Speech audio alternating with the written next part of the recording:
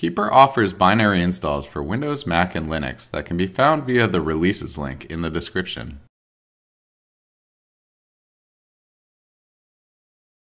Commander can also be installed via pip. With Python 3 installed, go through these steps to install via the command line. First, validate Python is correctly installed by checking the installed version from a command shell. Type pip3 -- version. From a terminal window, install keepercommander with pip3. pip3 install keepercommander. Once installed, you can start keepercommander from the Start menu icon or by opening a command prompt and typing keeper shell. Next, type login to begin the login process. If this is your first login, you will need to follow the device approval workflow. This is only needed once as an extra layer of security to trust the device you are on.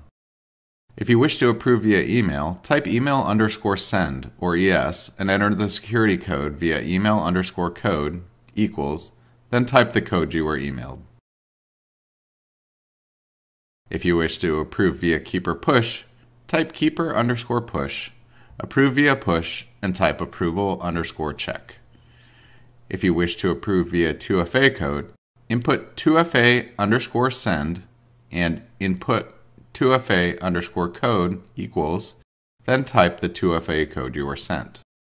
Once complete, you will receive the following message: device was approved. After device approval, you will immediately move to the login process. Or if you previously approved the device, this will be the first step.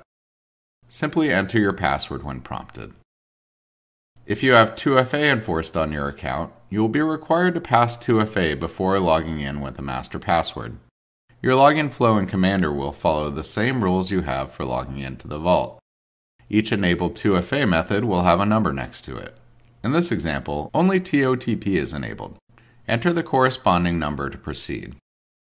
By default, keepercommander prompts for 2FA code on every login.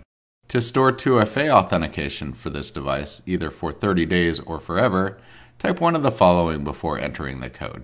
2FA_duration equals 30_days to prompt for 2FA every 30 days.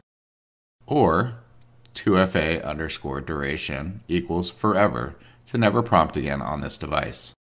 Keepercommander also supports logging in with a proxy and enterprise SSO login. Once logged into Commander, typing help or the question mark symbol will present you with a list of possible commands. For more information, please consult our user guide.